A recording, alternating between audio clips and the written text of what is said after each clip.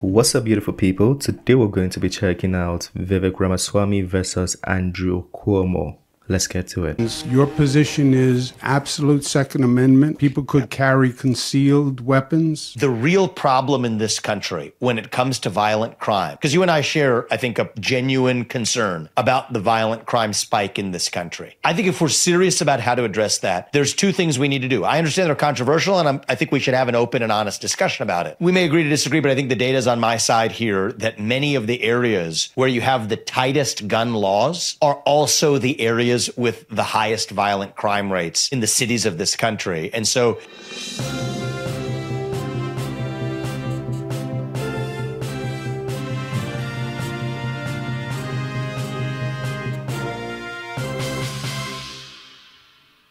Vivek, on guns, your position is absolute Second Amendment. People could carry concealed weapons. yes. You were in New York for a period of time. We had 481 mass shootings. The real problem in this country when it comes to violent crime, because you and I share, I think, a genuine concern about the violent crime spike in this country. I think if we're serious about how to address that, there's two things we need to do. I understand they're controversial, and I think we should have an open and honest discussion about it. One is more cops on the streets who are actually allowed to do their job without fear of being sued or looking over their shoulder. And number two, bring back mental health institutions in this country, because we have a mental health crisis, not just by drugging people up with pharmaceuticals. That's not the solution, but even faith-based and other approaches that restore that sense of purpose and meaning that so many are missing. Yes, there were abuses. There were abuses in the past, and we shouldn't repeat those mistakes at mental health and psychiatric institutions. But that shouldn't be the reason for shuttering them. And over the last, 25 years, over the period where we've seen the shuttering of those mental health institutions is exactly the inverse correlation we've seen with respect to the rise in violent crime.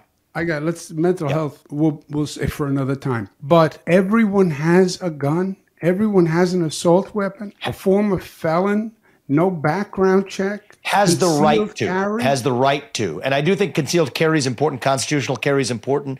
You know, background checks, non-politicized, are absolutely a legitimate part of the process. But for what? As they exist today.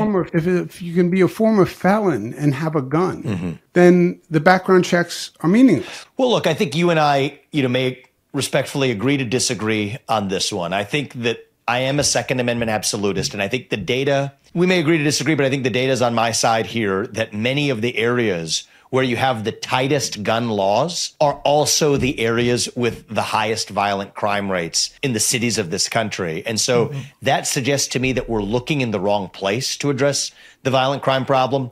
But it could just also be, like, I'm not for or against anything here, but it could also be that these areas had high crime rates already. So having tight gun laws doesn't really have to do with anything. It could also be that. And we need to go to time-tested policies that do work, both in terms of effective policing and in terms of actual psychiatric and mental health institutions, and actually in communities where law-abiding citizens are able to use guns, or at least to own guns. That's something that actually deters many violent criminals from being able to roam the streets with guns as they do today. So I think we respectfully, disagray on that, but I do think that there's trade-offs to every policy, but this is the right trade-off that will most importantly secure liberty in this country, not only keep the government at bay, but even keep violent crime at bay. And I do think that the data does support that the cities with the tightest gun laws are the ones that tend to have the highest crime rates. Yeah, I hear you on that. But saying law-abiding, law-abiding, which means a background check that eliminates felons, eliminates people with mental health issues, and then to say assault weapons that make it almost impossible for a police officer. The police officers step in when they get a chance, which is normally when the person reloads. You have a magazine that has 20 bullets, 30 bullets. Who wants to be the police officer who runs into that school?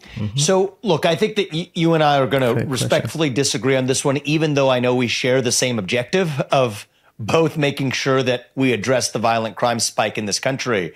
With due respect, and as you know, if we wanted to get, I'm excited for this to be the first of hopefully more conversations we have. If we had time for one more question topic after this, that'd be great. But to just close the loop on this one, the short answer is that case that you described is not a real case that presents itself very often compared to real life violence between a lot of violent criminals in cities who are breaking a lot of other laws, including themselves not going through the proper process of the violent crimes they commit to the way they even whether or not they acquired their firearms. So I think that if we're actually going to restrict firearms, we're going to see more lawbreakers still continue to own guns while law-abiding citizens don't. And the right answer, I think, is not removing guns from law-abiding citizens, but removing those who are psychiatrically ill and dangerous. Wait, that was a very good point he stated there. So if you make or restrict the gun laws, the abiding citizens or the law-abiding citizens cannot attain or acquire guns,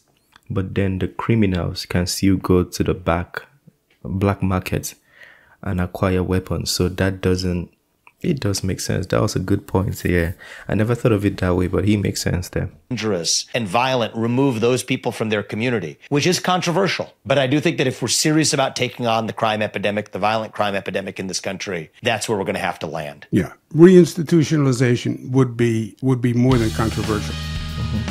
Oh, that's everything. Well, let me know what you think about that.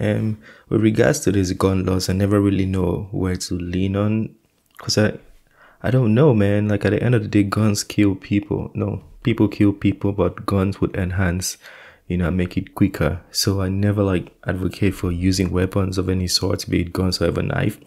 I heard in Canada there's a surging, I think knife crime is surging right now in Canada. So even knives too is becoming a problem. How do you restrict a knife crime? Stop people from buying kitchen knives?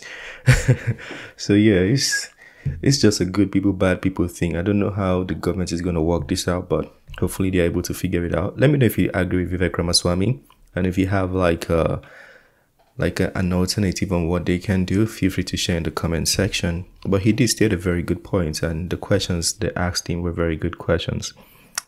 That being said, is the end of this one. Smash the like button, subscribe, and I'll see you on the next one. Peace.